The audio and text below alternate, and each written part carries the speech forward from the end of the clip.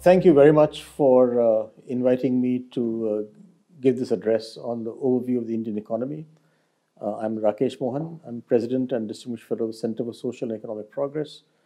Let me first start by talking about the global economy. And the key point really is that this actually pervades the whole current economic situation, that the world has probably not seen as much current uncertainty about the future, especially the short-term future, but also to some extent the medium-term future, for at least half a century. We have gone through the North Atlantic financial crisis in 2008-9 and other disturbances in the world like the 73-74 oil crisis. But the concatenation of events that has taken place in the last few years makes the current time particularly exceptional. First, the COVID outbreak, COVID-19 outbreak, which has lost the world economy at least 2 years of economic growth. Second, the Ukraine war, which has resulted in a large number of supply chain disruptions, resulting in inflation, etc. Third, as a consequence of the COVID crisis, the excessive fiscal stimulus that took place all across the world, but especially in the advanced leading economies, along with almost unprecedented monetary stimulus, has given rise to inflation that the world has not seen for almost 50 years, since or 40 years, since the late 70s, early 80s. So this is a very unprecedented situation on a number of counts. One, that the inflation that the world is, I'll come through to some numbers on inflation later, but the kind of inflation that is currently raging, and I'm using the word raging advisedly, in Europe, the United Kingdom, the United States, has come after 20 years at least of very low inflation of around 2% or less. And that has made the world very complacent about inflation. When the large fiscal and monetary stimuli were done in 2020-21, going on to 22, that there wasn't a concern with inflation. And when the inflation came, it was thought to be transitory. And the point I'm making here is in terms of the unprecedented uncertainty, that in a sense, the world, or the advanced economies, the policymakers, really are not clear on what to do about the inflation. Is it transitory? Is it permanent? Is it lasting? Is it resulting from fiscal monetary stimuli? Is it resulting just from the Ukraine war induced supply disruptions, etc.? And of course, the debt levels have increased tremendously, on top of everything that happened after the North Atlantic crisis after 2008-9. So I wanted to give this introduction before starting off on the Indian economy in particular. But given that the whole world after globalization is interconnected, that India can't be separated from, can't be decoupled from the rest of the world, even though we have clearly done and coped with COVID much better than certainly almost all the advanced economies, and also I think among the emerging markets. Okay, so as this chart shows, the IMF has been consistently bringing down their projections of growth, say starting in October 2021, for 2022, and all these are calendar years, and also for 2023. So whereas a year ago, the IMF had expected global economic growth to be around 4.9%. It has now come down to 3.2%. So that's a huge difference in projection done by experts at the IMF. They have very sophisticated economic models. I can tell you, since I was at the IMF on the board, that a great deal of work goes into this. But this reduction within a year of expected growth from 4.9 to 3.2 tells you how much uncertainty there has been in the world. For next year, Last year they expected 3.8, and now they're expecting 2.7. Once again, just within a year, to have this change in expectations is really very, very large. And this is very interesting in some sense from our Indian point of view, that very often one reads in the media that the RBI has changed its projection, the Finance Ministry has changed its projection, etc., and of course other agencies, and they say, look how bad our forecasting is. And I think that if you compare this with, in some sense, the most advanced, most technical agencies in the world, it just illustrates the main point I was making a little earlier, which is very, very high levels of uncertainty that are pervading the global economy. Now, just starting from the largest economy in the world, that is the US economy, it has been slowing down. And once again, the expectations of growth have been marked downwards on a sort of consistent basis. And also the unemployment rate. Now, one of the issues about the unemployment rate is that because of the very high inflation, which was around 9% a month ago, now it has most recently come down to 8.2 or thereabouts. The monetary policy tightening has been going on. And the question, of course, this started very late because the US Federal Reserve thought till early 2022 that this inflation was transitory. Because of its persistence, a view is now changing that is perhaps not transitory. And so there is an issue, how much they'll have to continue raising interest rates to slow down the economy and therefore reduce inflation. Larry Summers, professor at Harvard, former US Treasury Secretary, has in one of his articles, or a couple of his articles, said that he doesn't think that inflation will start coming down and be sure of reaching the US inflation target of around 2% until unemployment goes up to 7.5. And this is very important. Those are not my projections, those are his. That, as you can see in the chart, current unemployment rate in the US is 3.7%, which is much below, in some sense, the accepted kind of normal rate of unemployment, which is around 4% for the US. So the labor market is still very tight in the US. And the implication of this for us is that if Larry Summers and other people of similar view are correct, then the tightening of monetary policy will have to continue for quite some time. And the question, of course, is that will there be political acceptance of raising unemployment to around 7.5%, or even much higher than 5% for that matter? And especially as the US goes towards this election year of 2024, as we will as well. The second issue for the global economy, again, which affects us, I just want to again mention that if the monetary policy tightening in the US continues in the way it has been this year, then it'll have impact on us in terms of capital outflows, because as US interest rates go up, there's a flight to safety, and we will see either foreign portfolio and foreign and domestic investments slowing down, or an actual outflow, as has already happened this past year. As I said, the second issue for the global economy, which again affects us, is that the world export to GDP ratio, which had gone up to around 31% towards the end of the 2000s decade, until the North Atlantic financial crisis, is now down to around 27% or thereabouts, 27 to 29%. Because with the COVID uncertainty, the COVID impact of the global economy, one is not quite clear on what it will be once there is normality in the world. But nonetheless, the IMF projections suggest that the world export to GDP ratio will remain where it is roughly now. So what that means is that the growth will not be very different from the GDP growth. And given what we've seen in terms of expectations of GDP growth, you don't expect high trade growth. And again, given the Indian record of exports, we are pretty much coincident with how the global trade works.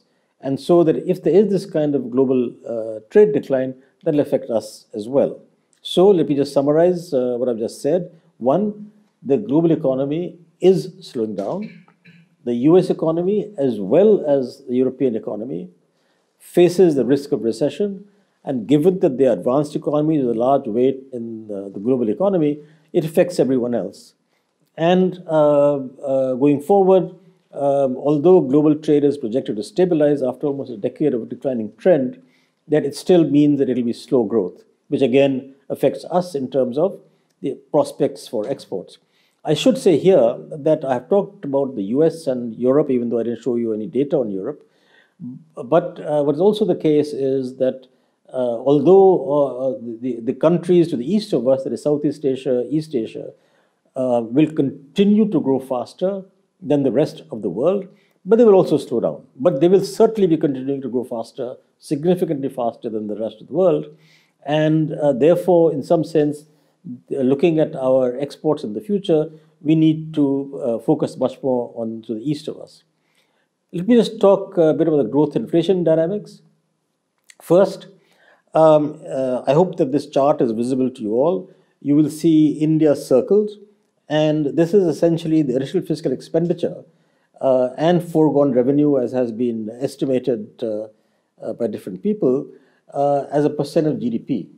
So the United States, the United Kingdom, if you take both the actual additional fiscal expenditure because of COVID 2020, 2021, and the advanced economies, which are all on the right-hand side, the US and the UK actually was more than 20%. But if you just take the fiscal deficits of the advanced economies, that is US and Western Europe, it's almost 10% of GDP. We were much more prudent than these other economies, partly because we didn't have enough fiscal space, although it can be argued they didn't have much fiscal space either, because the debt-GDP ratio has now gone up to over 100% in many of these advanced economies. I have to say, mea culpa, in the sense that in 2020, when we had no idea that the COVID would last as long as it did, I was in the United States at that time in March 2020 when the COVID lockdowns, etc., started in the US and elsewhere in the world. And of course, ours happened as well. That at that time, one never imagined that this will continue for 2 years plus. And so, in that sense, one felt at that time that the government of India should have done more of a fiscal stimulus. But in retrospect, I think that they were prudent to be prudent. And that has served us well. And by the way, it's also been true of most emerging markets. And as a consequence, the inflation has been much higher, which is very, very unusual. It's almost always been the case that inflation in advanced economies has been lower than emerging markets and developing countries, but it's the opposite right now. And it's partly a result of the much lower fiscal stimulus that has been given by emerging markets. So that is one positive thing for emerging markets in general and India in particular.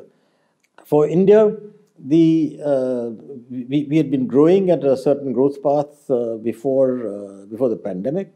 And what this chart shows is that if we projected in 2019-20 where we would be in financial year 22-23, that is now, if we had continued the same kind of growth that we'd had in the previous 10 years or so, then the level of the GDP today of the global economy would have been maybe 15% or something higher than it is today, even though we have recovered relatively well from the depths of the COVID year in financial year 2021. So this is something that is for the whole world actually, and certainly for us, is something that will never be recovered. That even if we grow somewhat faster than what we were from 2012 to 2020, even then it'll take quite some time to catch up. But the likelihood is that we won't grow that much faster in the medium long term because of the overall global slowdown that I've already talked about.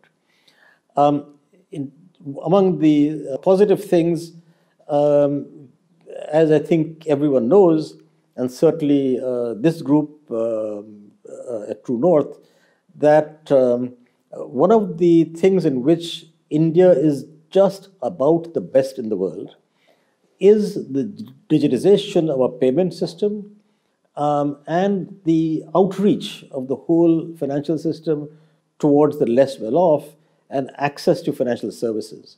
So that electronic transactions have been growing very significantly on a regular basis. And to some extent, this was also helped by COVID because everyone was confined at home because of lockdown and so on. So many more people took electronic transactions. It remains to be seen how this will continue, but nonetheless, what is clear is that India has almost better technology than almost anyone else in terms of financial transactions being electronified and everyone with a smartphone having access to that. Second, the reform that was done a few years back on bringing countrywide VAT, what we call GST, the goods and sales tax system. Collection growth continues and the system operates as we expect it to. This will certainly help us in our revenue collection and revenue growth. I would say here, however, that this would be even better if we simplified the GST system by reducing the number of rates, and perhaps, as Dr. Vijay Kelkar has been suggesting, who's among the original thinkers on the GST system, that if we should reduce them at least to 2 rates, but possibly 1 rate. And I think that would simplify matters greatly and aid in future tax revenue collections. The expectation for the Indian economy's GDP growth for fiscal year 22-23, in which we are, was around 7.2%, certainly 7% plus at the beginning of the year. And as I mentioned earlier, that all agencies have been tramping down their projections for 22-23 over the last 12 months.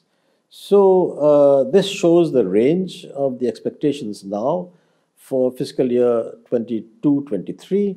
There is just one outlier, that is UNCTAD, and it's not clear to me why they are such an outlier. But as you can see here, that the probability growth that will actually happen in fiscal year 22-23 will be somewhere between 6.5 and 7. I myself don't like to put a more precise estimate for the expected growth, just because, again, of the uncertainty that I talked about earlier. It seems to me that the best forecasters can do now is really to give this kind of range, say 6.5 to 7 for fiscal year 22-23, and that would certainly be among the best, if not the best, in the world, and particularly for a large economy. The inflation rate in India, as all of you know, has been somewhat elevated for some time. It's actually been around 6% plus minus for actually not just the last couple of years, but somewhat longer, in fact. And there has been some moderation in October 2022, but let us see what happens in the future. As I mentioned earlier, given our much lower level of fiscal stimulus, although we did have as much of monetary stimulus as many of the advanced countries, our inflation, I think, has been much more stable than that in advanced economies, and still over 6%, nearer 7%. But I do think that this will possibly stabilize, and particularly if global inflation starts coming down. People often ask in this that, look, will the Reserve Bank continue increasing the policy rate? I, of course, have no idea what they will do. The only comment I would make there is that at present, the policy rate is still lower than the inflation rate. In other words, our policy rate is still negative in real terms. Of course, it's much, much more negative in real terms in the advanced economy, United States, Western Europe, etc. So again, we are much better off in there.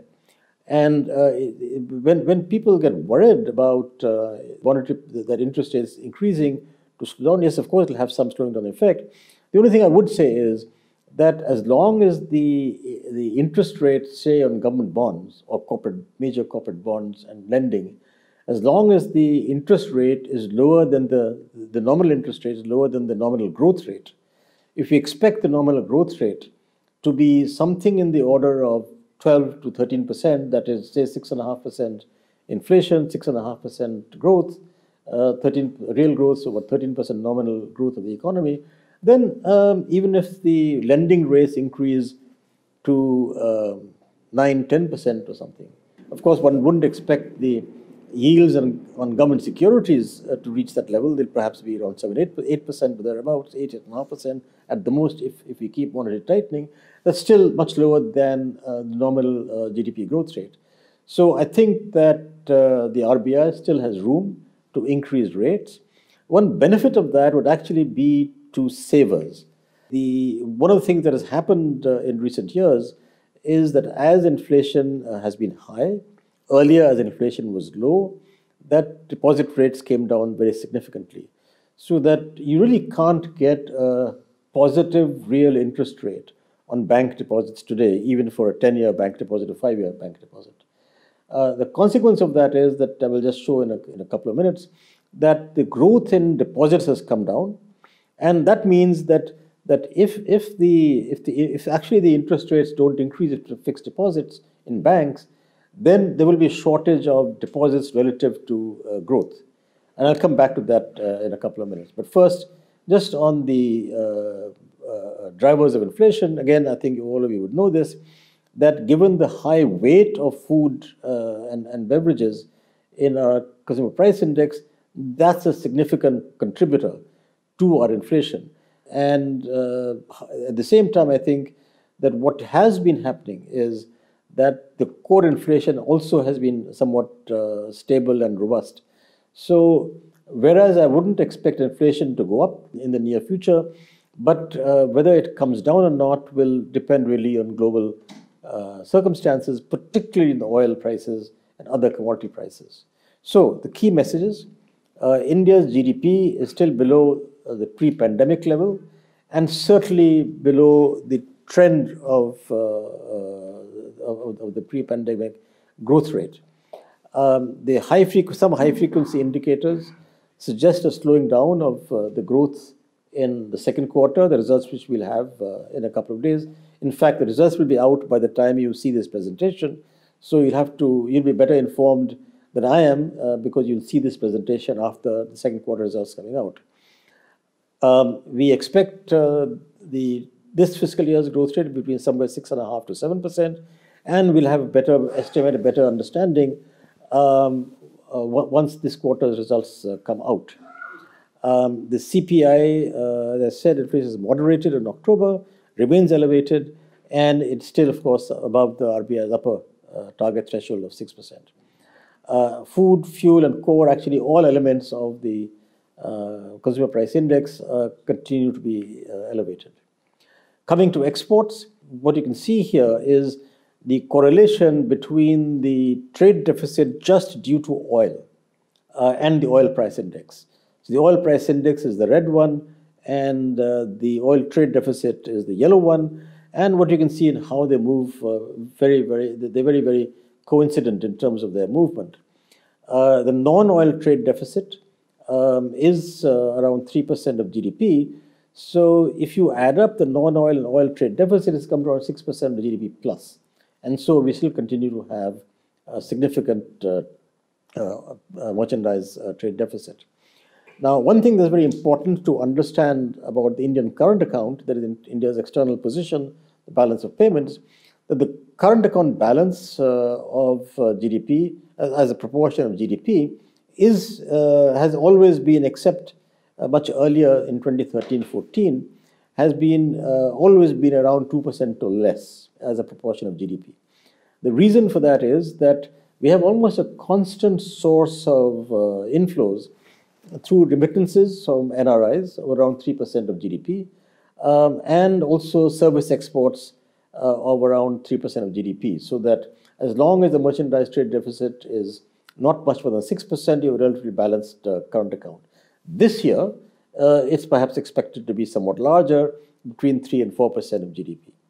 On exports, it's important to note that the growth rate of Indian exports of goods and services in the last 10 years has been much lower than the previous 10 years. And they've been relatively stagnant, actually, at around 1% growth only. So there is an issue here in terms of external balance coming in the future. One interesting thing here is that if you look at the chart on the left, what you find is that there's a red line, that there is a red dotted line, which says that if the real exchange rate had remained at the same level as around 2012, which is when exports slowed down, then that's what, of course, it would have been by definition. Whereas, in fact, it has risen since 2012, the real exchange rate, making exports somewhat uncompetitive. And on the right-hand side, what you see is a projection that we have done, that had the real exchange rate remained at the level of what it was 2012, 2010, 11, 12 or so, then our ratio of Indian exports to world exports would have been higher, around 2.5%, as opposed to being stagnant around 2%. This is a very important point, that the movement of the Indian real exchange rate is very important, along with the growth of global trade. So if the global trade is slowing down as it is, then it's more important to have realistic exchange rate. And what this chart is showing is that after the 1991 reforms, the multiple of Indian export growth has been around twice that of global exports.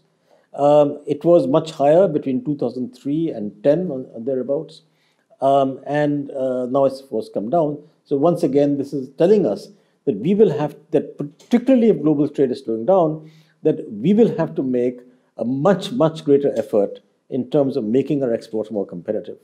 This is also shown by the exports to output ratio of various sectors, and also comparisons with Vietnam, that our exports output ratio is much lower, which again is telling us that we have to make much greater effort through both the exchange rate, a realistic exchange rate, but also other measures that can promote exports.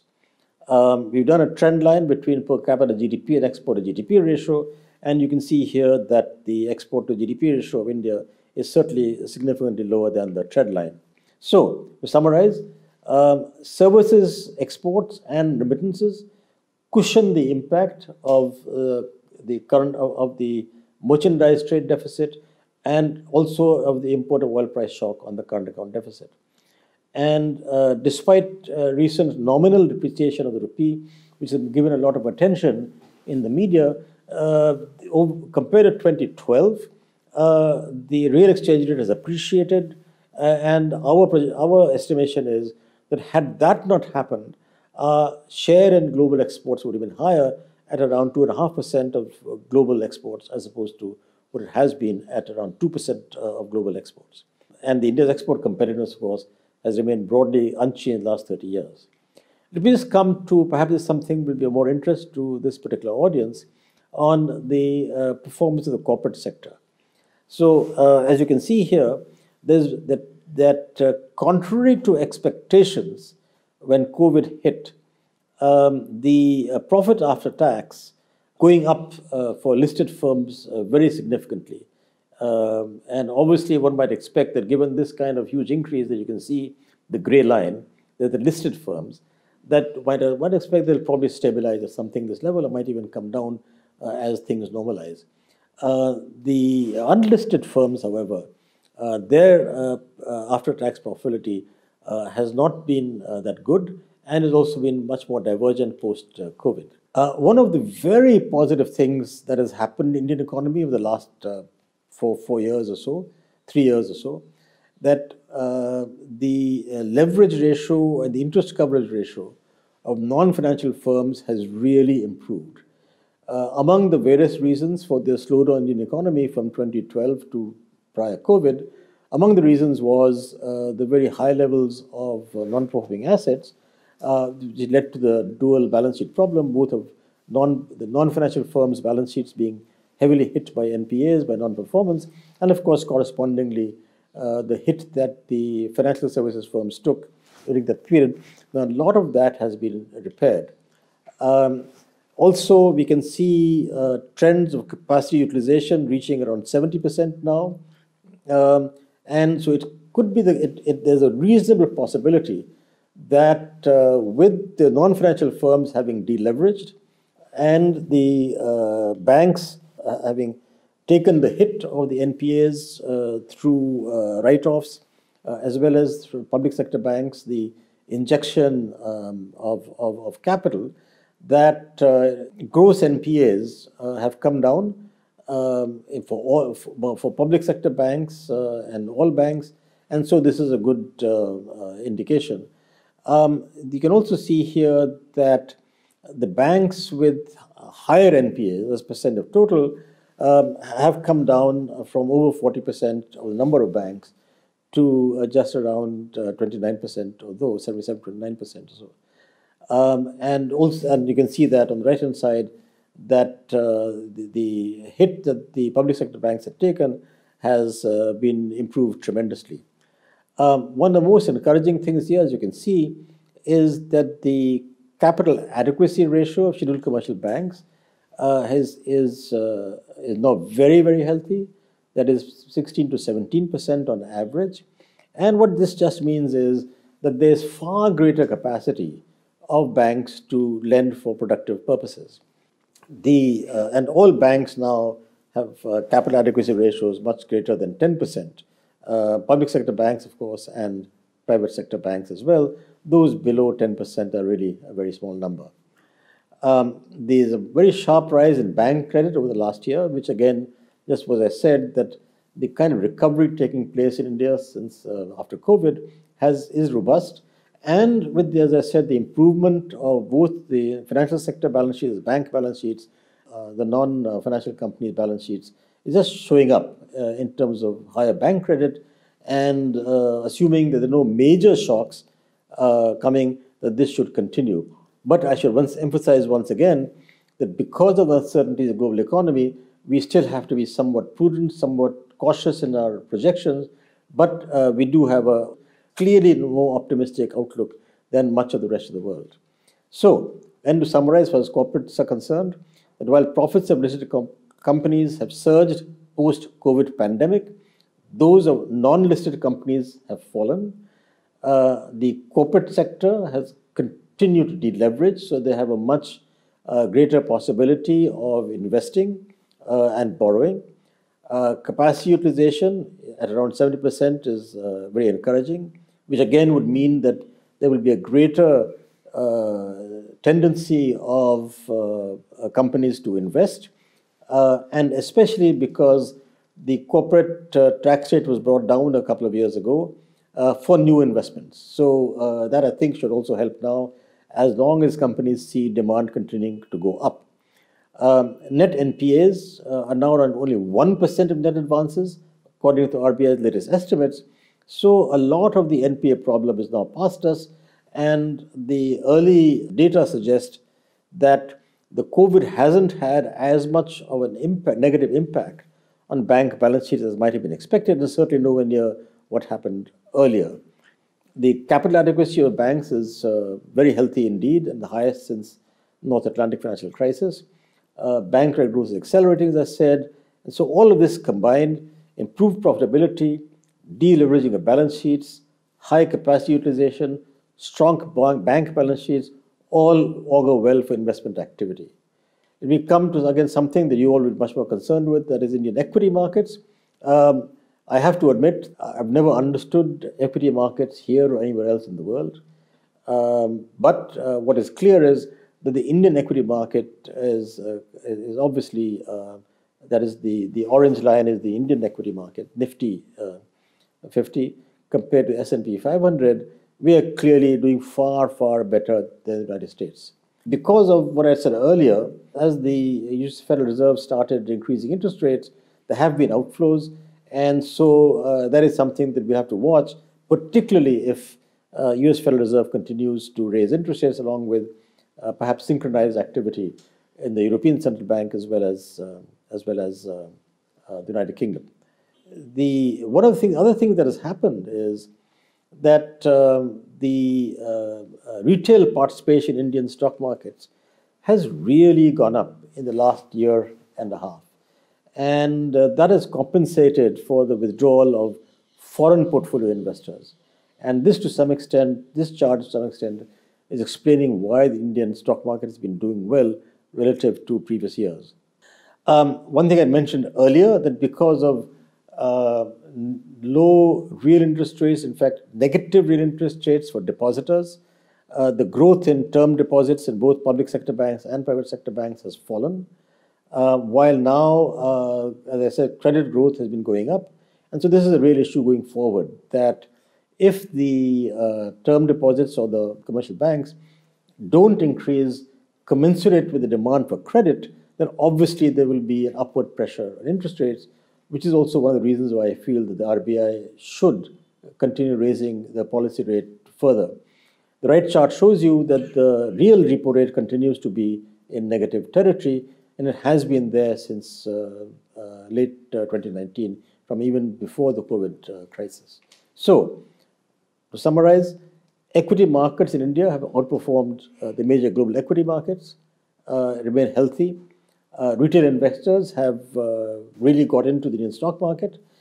It does remain to be seen what they will do if the deposit rates go into real positive territory, and whether there will be some withdrawal from the stock markets, in which, of course, the equity markets will be impacted. And, of course, if the US Federal Reserve continues to do monetary tightening, then portfolio outflows may continue. So there is some issue here that if the negative real interest rates become positive domestically, if the US monetary policy or advanced country monetary policy continues to tighten, there'll be an outflow, and therefore there could be some impact on equity markets. But as I said in the beginning, for equity markets, that this is not something I understand, you will understand much better. Let me conclude by just giving some final reflections that all indicators as of now is the global economy is slowing down with a significant risk of mild recession in the United States as well as in Europe and the UK. So the Chancellor of the Chancellor of Exchequer in the UK himself has predicted recession in the UK. So the global headwinds will remain difficult in the coming 12 months. Growth inflation dynamics remain somewhat challenging in India. However, health of the corporate balance sheets as well as the banks' balance sheets suggest that we are relatively in sweet spot relative to the rest of the world, and that perhaps the growth inflation dynamics won't be as challenging as they perhaps may be in some other countries. Given the somewhat tepid expectation of global export growth, we will have to work much, much harder, along with the maintenance of a real exchange rate, of a competitive real exchange rate. We will have to work much harder in domestic reforms to improve the competitiveness of our industry. I've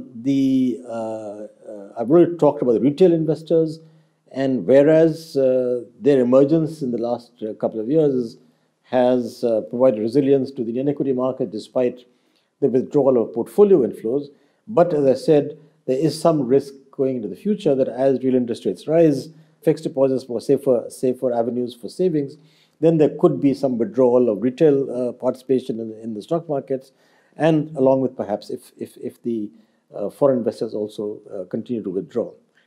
But again, I'll repeat, the confluence of strong corporate bank balance sheets, high capacity utilization, and buoyant equity markets really do have the potential to propel investment activity going forward. I'll conclude from where I started, that is, all of this is conditional in terms of the uncertainties that are prevailing in the world, whether it's to do with oil prices. In terms of oil prices, there's a reasonable likelihood that this winter oil prices may go up again, with Europe tightening some sanctions against Russia. And also, as winter comes and demand for oil, demand for energy increases in the colder climates, there is a real possibility of oil prices going up and other commodity prices as well at the same time. So there remains a very uncertain outlook to the global economy, which will affect us, but we will continue to be among the highest growing economies in the world and the highest among major global economies. But that should not make us complacent. We just have to work much harder to continue the kind of growth rates that we ought to have. Thank you very much.